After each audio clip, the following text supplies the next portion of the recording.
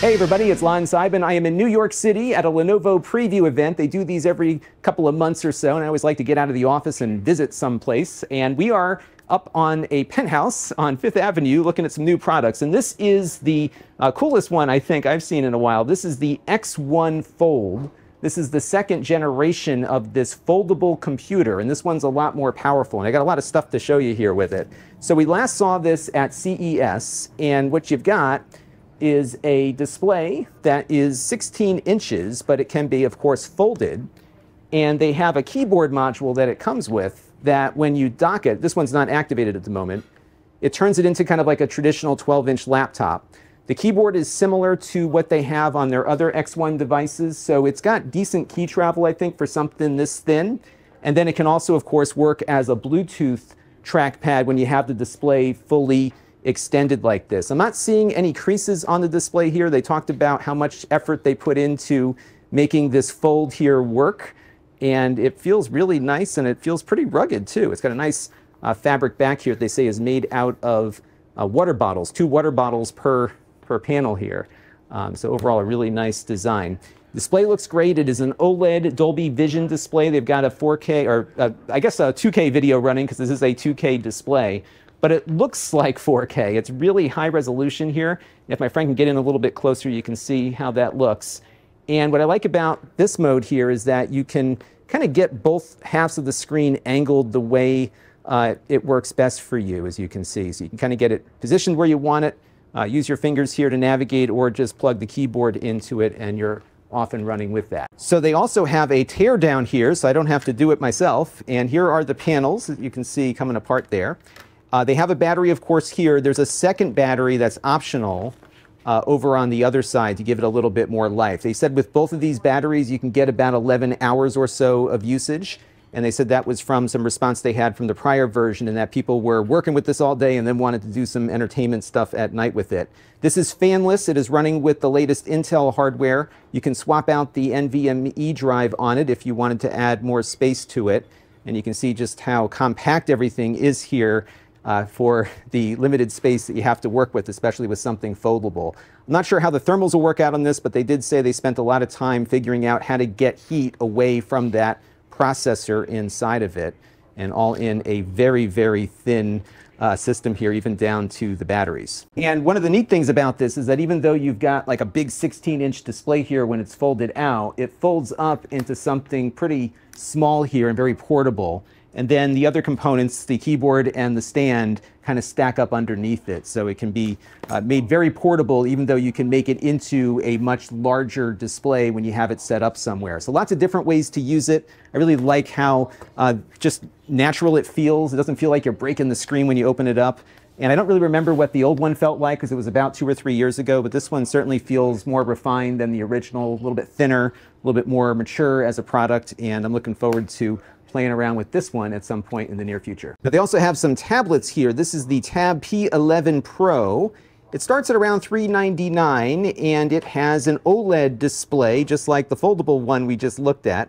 This, of course, is running Android. It's got a new MediaTek Companio 1300T octa-core processor. It's an 11-inch display on here. Looks really, really nice. And if you are looking for a nice Android tablet, this certainly looks like one. They have a slightly lower cost one here. This is the P11 Gen 2. Both have pen support. This one has an optional case that will put the pen up here. And when you don't want that sleeve visible, you can actually tuck it back down underneath it.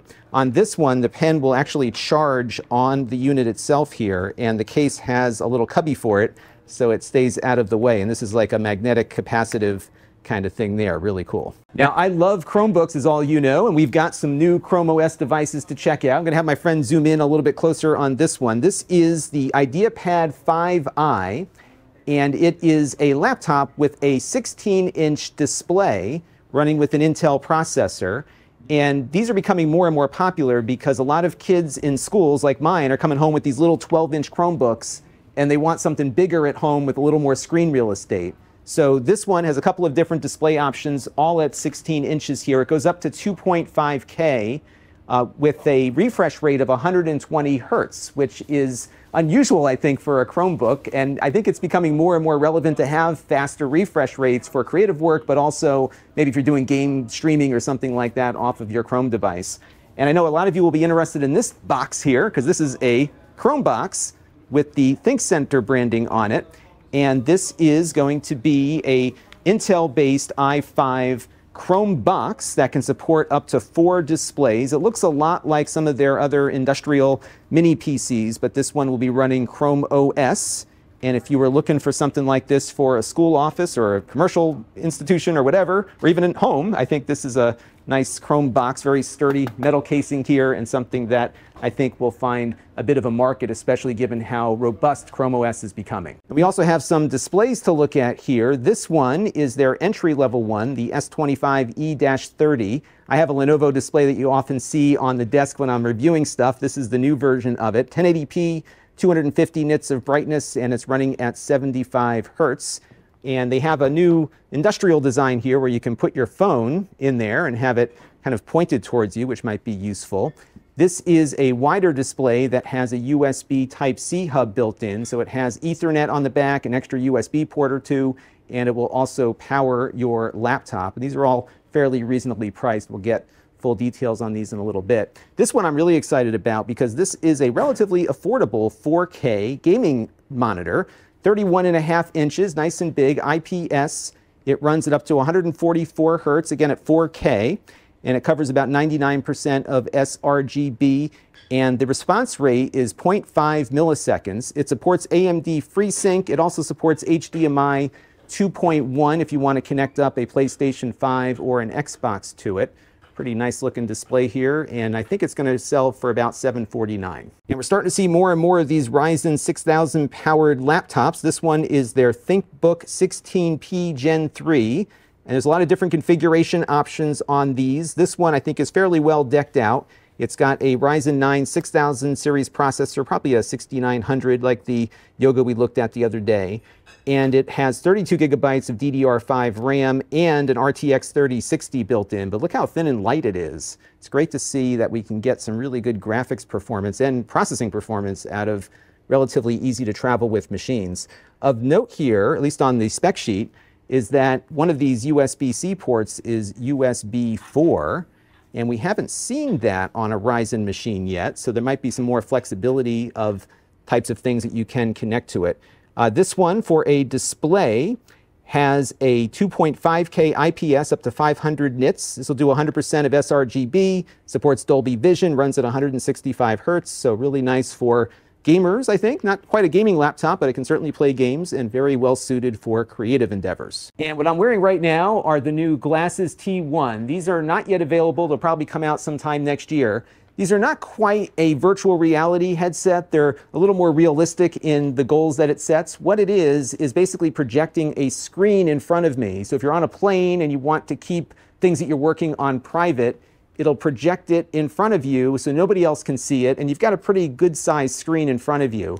The laptop here has a little trackpad control that I'm using to control some of the interface here on the screen that unfortunately I have no way of showing you with my camera here, but it looks pretty good. And what's nice is that I'm even looking outside and I can still see the image just fine. I see more color detail when I'm looking at the black curtains over there, but I can make out words and imagery no matter what I'm looking at. And everything else is transparent, so you can still see the environment around you. So if you're watching a movie or something on a plane, you may be less likely to get sick watching on this versus a VR headset that would block out all of the ambient light and things going on around you. So it's a neat concept, and it feels more realistic to me than some of these AR things we've been looking at. And they tell me this will be pretty affordable as far as this kind of product goes. So that will do it for our preview here in New York City. I want to thank the folks from Lenovo for inviting me over. And it's always fun to check out what's on the horizon. Let me know what you want me to get in here to check out on the channel as things progress here. I think there's a bunch of stuff that you'll be interested in, and I've got a lot of stuff at the studio right now that I'm behind on that you'll be seeing in the weeks to come. So lots more stuff coming from Lenovo. And until next time, this is Lon.TV. Thanks for watching. This channel is brought to you by the Lon.TV supporters, including gold level supporters Chris Allegretta, Brian Parker, Hot Sauce and Video Games,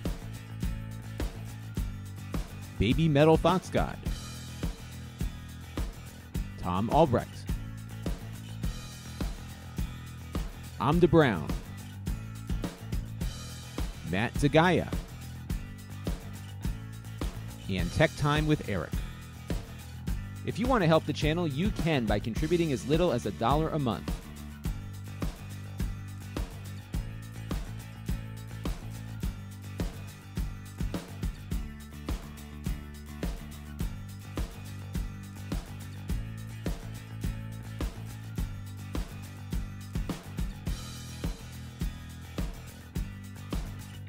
Head over to Lon.TV/support to learn more.